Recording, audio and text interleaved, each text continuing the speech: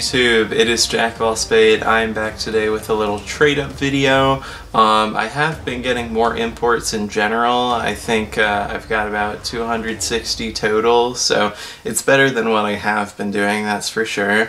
And in terms of PCC imports specifically, I think we've got 112 right now. So I'm definitely happy with most of those numbers, and I've definitely been trying to work on that, but we are going to go ahead and do four regular Dominuses and a sweeper Dominus. So we'll just jump right into that, and wish me luck. Oh, all right.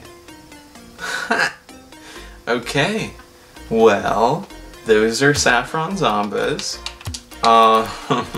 Yeah, that's not too bad. I sold my other pair of Saffron Zombas that I also pulled from a PCC trade up, so that's very nice by all means. Yeah, I don't know, that's great. So yeah, very happy with that. I think there's actually a couple of cars around here that used to have the Saffron Zombas on them and they got taken off. Yeah, like this guy. But in any case, earlier today I was watching the RLCS stream. It was definitely a lot of fun for sure, and I actually got a couple of drops from it. You can probably see on, let's see, which car is it? It's this car. Yeah, this guy.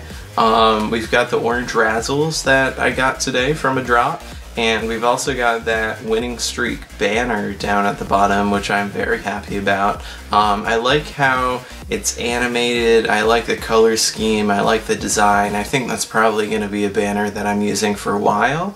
The Razzle wheels, you know, I'd say they look better in person, like up close, as opposed to just like a still image on a YouTube video, but they're still not my favorite. They are very thick, and that's thick with a K, not with a C. They are thick, not thick, you know? But in any case, you know, it's something to have. It's a nice drop. It's nothing bad. I've been getting some interest in them on GameFlip, so I'm relatively happy with that, and I certainly like that banner, and I certainly like those Saffron Zombas that we just pulled.